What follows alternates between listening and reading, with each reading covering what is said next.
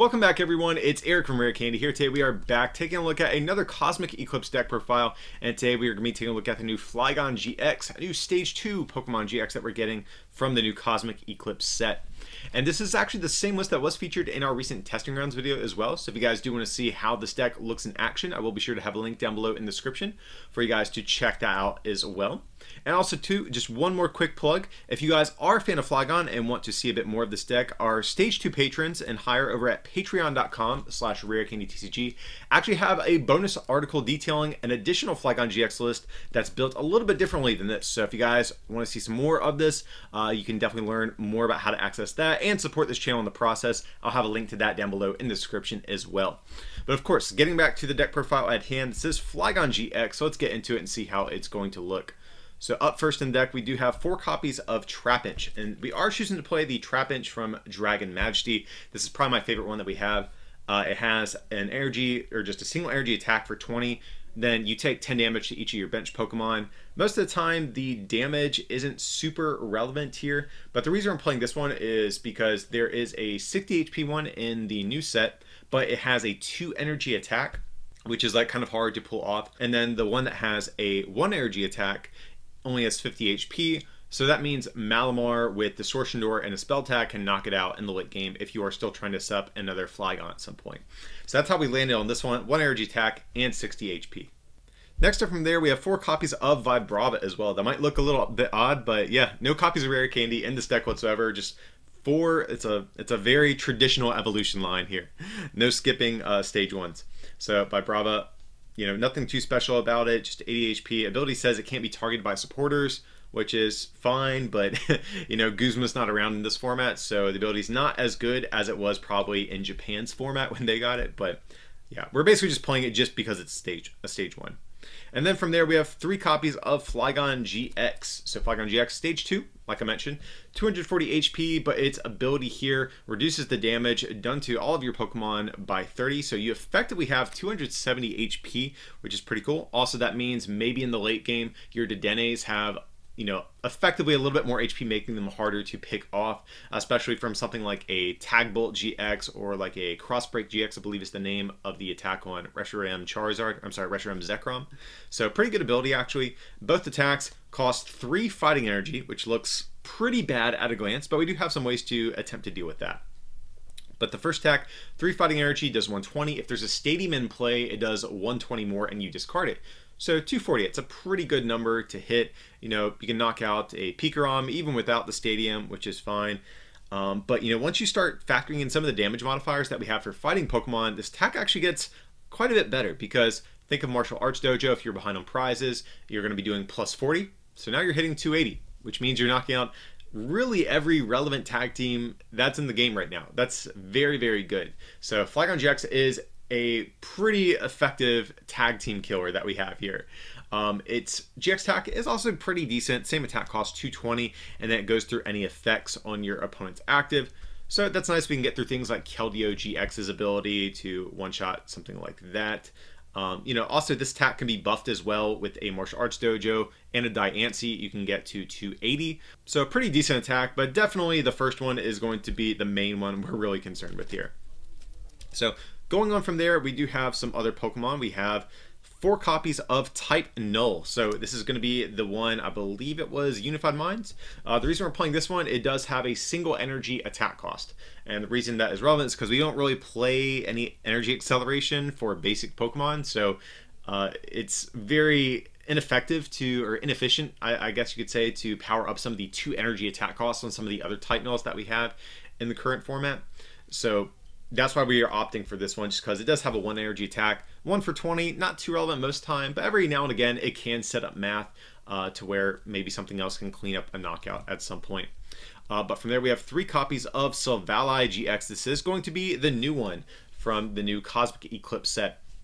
It says 210 HP, Stage 1 GX, has an ability which will look very familiar to anyone who's been playing for a couple years.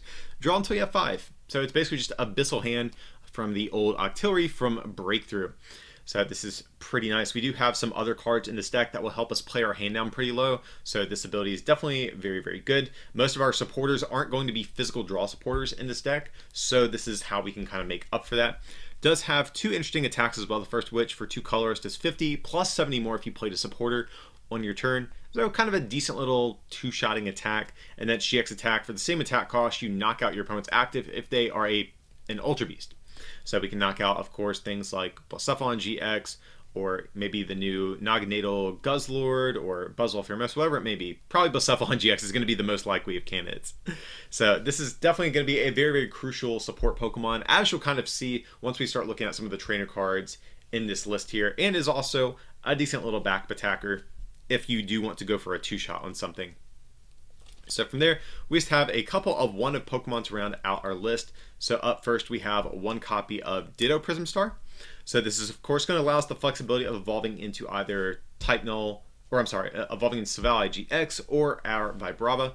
And then we have 1 copy of Diancie Prism Star as well. So this is going to buff our Flygon GXs. You know, Martial Arts Dojo is going to get us where we need most of the time. It allows us to hit for 280, but if we are tied on prizes or ahead on prizes, we actually need Diancie to hit 270. So we're going to do 240 with Flygon. With Diancie, that's going to be 260, and then the base 10 damage from Dojo is going to put us at 270. So you need Diancie on the turns that you might be ahead to still make your math kind of work out for you.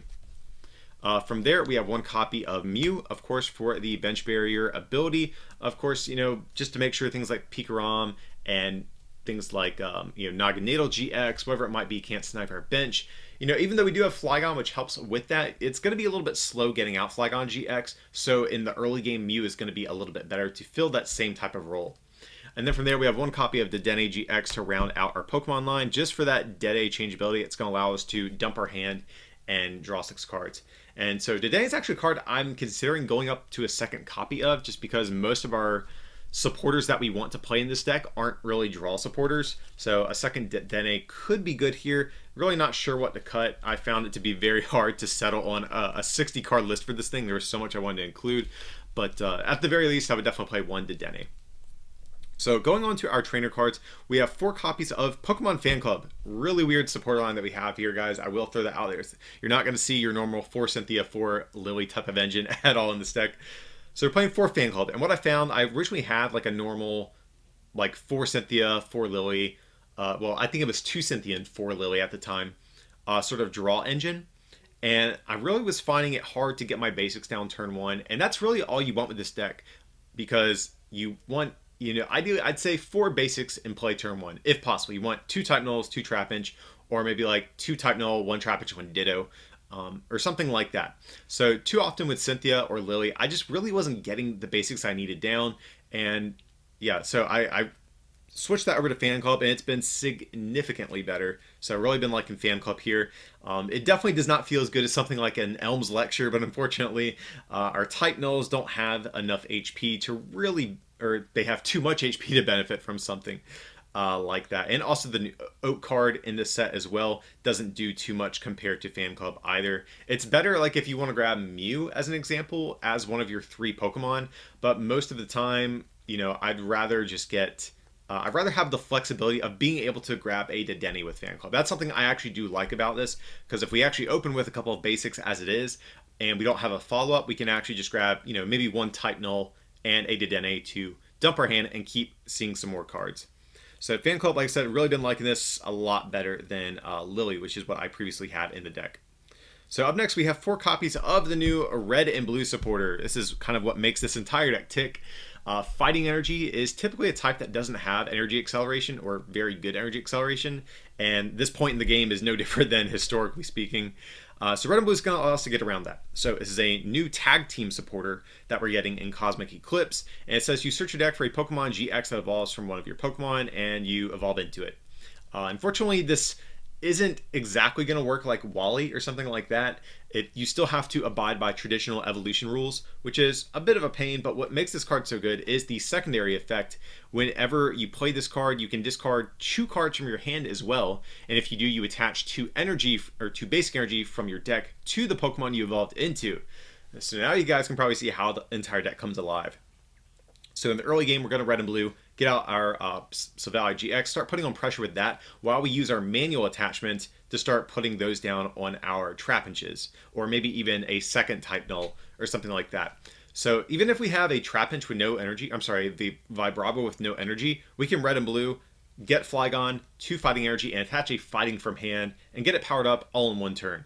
So red and blue is really what makes the entire deck come alive here, and since we have Silvally GX, we can actually still draw cards in a turn, even though we are using our supporter to just kind of search out Pokemon.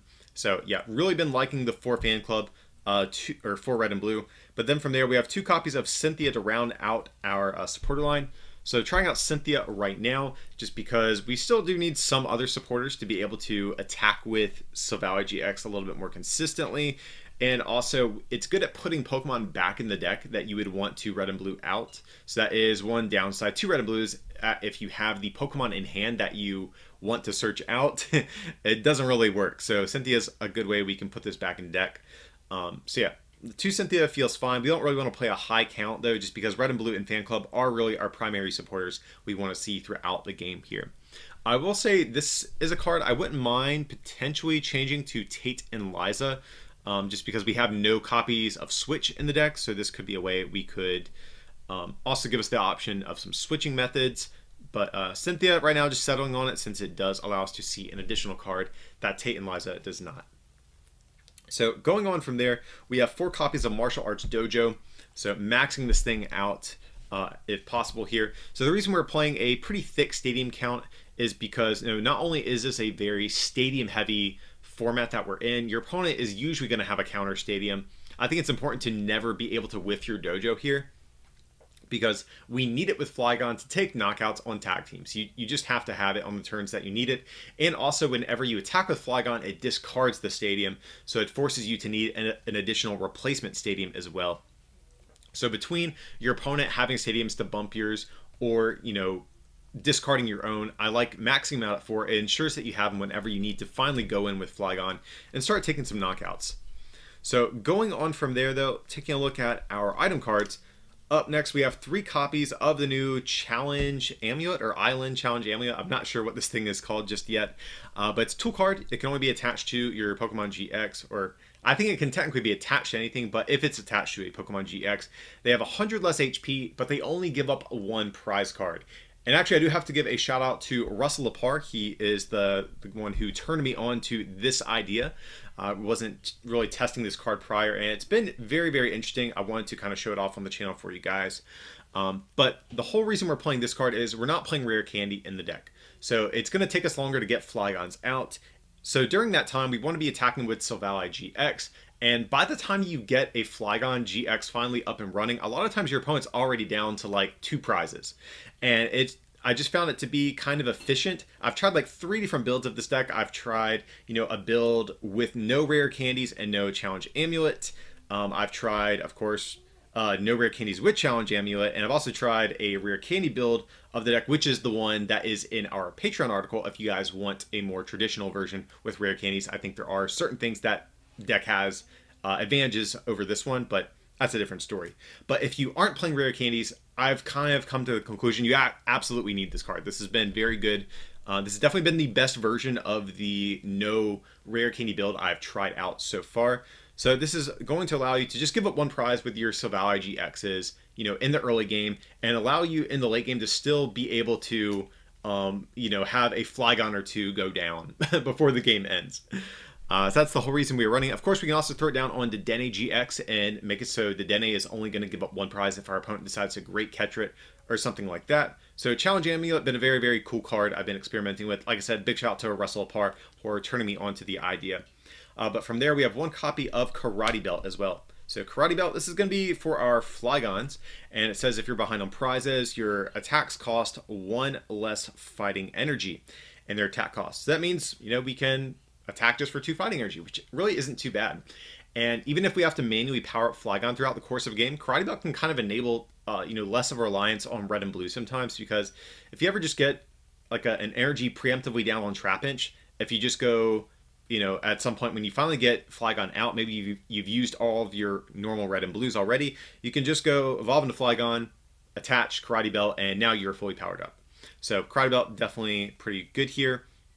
Between this and the red and blue, powering up Flygon really isn't actually too big of a challenge. So going on from there, we have 4 copies of Pokemon Communication, definitely the best searching option we have for this deck. So this is going to be not only our best generic search option in the game right now, but also too, it's pretty good in this deck because if you have a Flygon or Silvally in your hand, you can communicate it back into your deck, and then you can, you know, red and blue it back into play.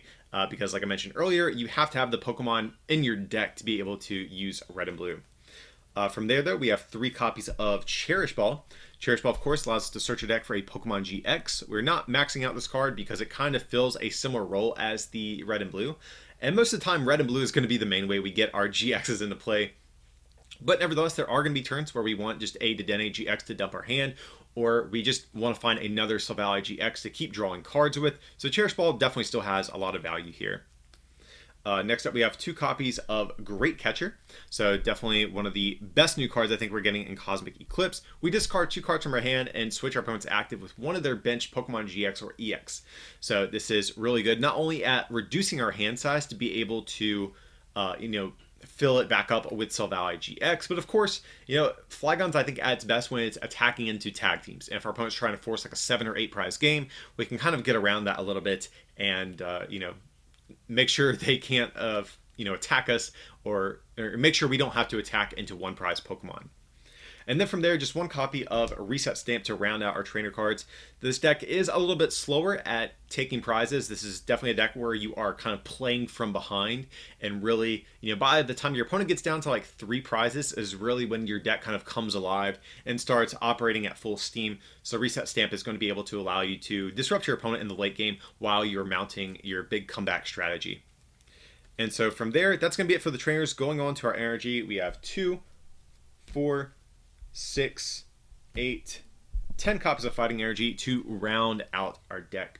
So guys, that is going to be our look at Flygon GX. This is definitely a card that probably would be absolutely terrible if we did not have red and blue in the format. Definitely excited to play around with even more Stage 2 and Stage 1 GXs that traditionally haven't been too good. Just because red and blue now gives pretty much any of these types of Pokemon energy acceleration to get up and running. And like I said, guys, if you are interested in Flygon, definitely head over to patreon.com/rarecandytcg. Our Stage 2 patrons have that exclusive article. It details some additional tech options that you can run in either Flygon list, but of course it also has an additional list on there that is built very differently from this one.